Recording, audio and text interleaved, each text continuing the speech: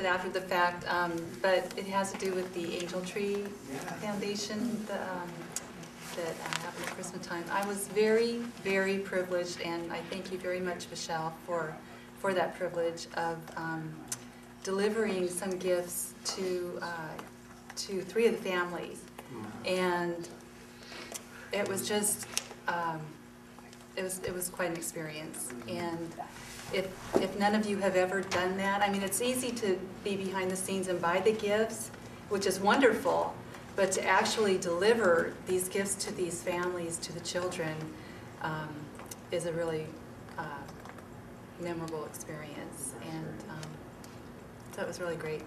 And I just wanted to say thank you. Why don't you share that longer story that you shared with me?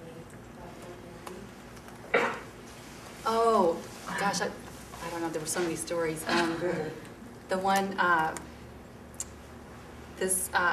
pulled up to the house, and I was by myself, and one of the little girls, one of the children, was out on the porch, and I walked up and told her, you know, what I was, actually I asked for her mother, and she said, well, my mom's not here, and then an older woman came out, and it was her grandmother. So she couldn't speak any English, but the little girl was doing the translating, and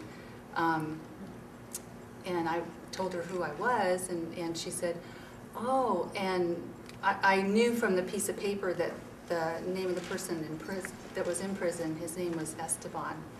And so she said, oh, these are from Esteban. And I said, yes, these are from Esteban. And she turned around, she turned her back to me, and I didn't really get what was going on for a moment, and then she turned back around and she was just sobbing, crying, and she said, that's my son. And so, you know, I just hugged her and loved on her, and she said, and this is his daughter. And the little girl, she said with such pride in her voice, she said, that's my dad.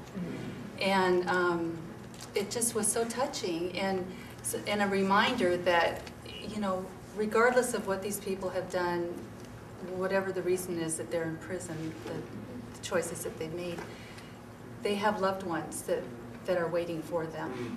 And it's very hard and very painful for these people that have loved ones in prison, and especially the children.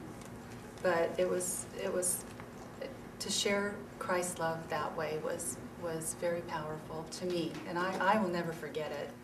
And I want to do it every year for sure.